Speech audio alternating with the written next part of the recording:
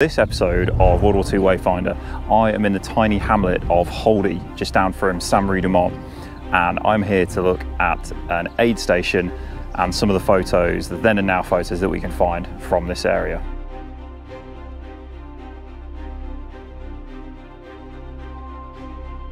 So some of you may already be familiar with the story of Holdy. There was a gun battery here. It's just down from Breakour, maybe half a mile to a mile. Similar situation to Breakour. Doesn't receive the attention though the Breakour Manor does, but the 101st neutralised the gun battery here to prevent it from shelling Utah Beach. But what is important about these buildings here, this was Doc Lage's aid station. Now, he was the 2nd Battalion Surgeon from the 502nd Parachute Infantry Regiment, and there's a great series of then and now photos that I want to show you that were taken in and around here. Also some involving armour as it moved from Utah Beach. So this is the first photo, and we can see that Doc Lage and his men have established the aid station here. It's also probably a bit of a rest stop for some of the 502nd troopers that came across it, all sort of gravitating toward this area. Now, this is the photo from 1944. But that's the building as it stands today. Not a great deal's changed. Looks like the roof has been lowered somewhat. That was pointed out by one of the guys who I'm actually touring around today. But you can definitely see there's a distinct colour change in the brickwork from just above the windows to below the roof, and we can still see that on the property today, which is really cool. Now, the next one was taken approximately on this corner.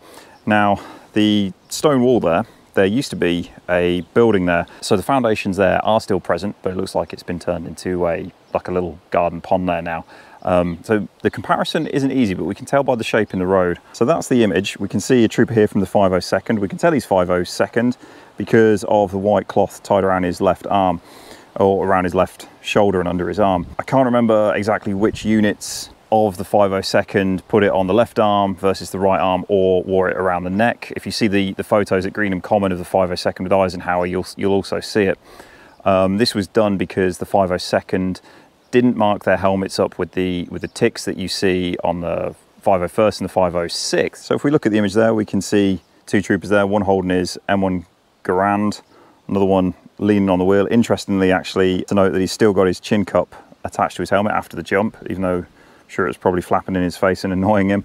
There's a curve in the road here, quite a distinct one. Sort of bends around to the right, and then at the end of the road it starts to head toward the left, and we can see that clearly in this image here.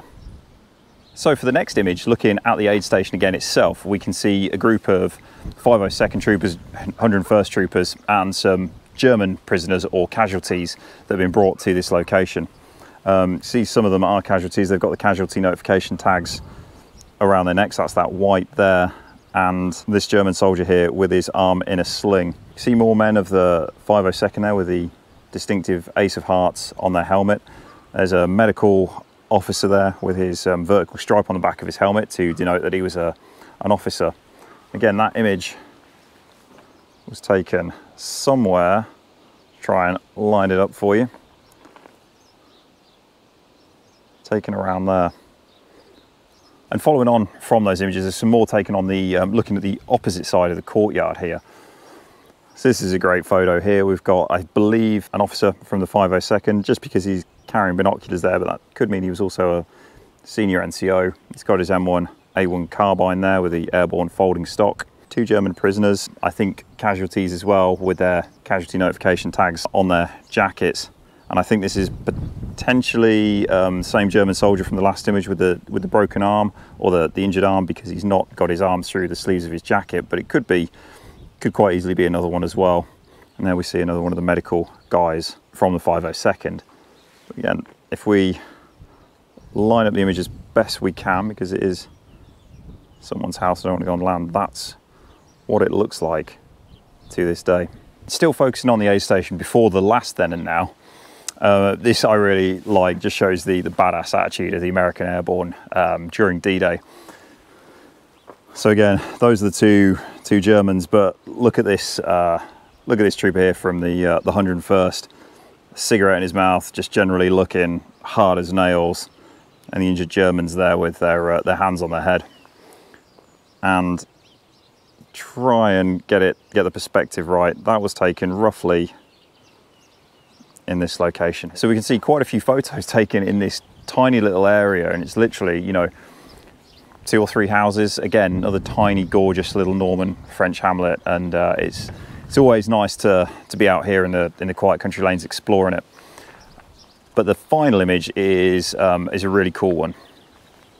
So this one did take me a minute to locate, because there is, it was part of the building that kind of confused me, but it wasn't until we came back to the aid station here, we saw the foundations, that we figured actually this was the right spot. So this is the image of the 65th Field Artillery Battalion coming ashore from Utah Beach, and there is an M7 Priest with its 105mm howitzer, and you can also see the 50 cal on the cupola on the top. Certainly one airborne trooper here. This individual, not too sure, possibly an officer with the insignia on his helmet, but a bit hard to make out. Now, I believe this image was taken, just got to try and orientate myself as best I can if the building was still there, but about from this point here, it'll be coming down this straight road and driving inland. So I hope you've enjoyed this Then and Now episode from Holdy, looking at Doc Lage's aid station from 2nd Battalion, 502nd Parachute Infantry Regiment. If you have, I would love it if you would hit that like button and consider subscribing to the channel. I've got loads of Normandy content, Battle of the Bulge content, and from further afield in Europe as well. So please consider hitting that subscribe button. I really appreciate it, and it helps the channel grow so I can bring more of this content to you. So I'll see you all in the next one.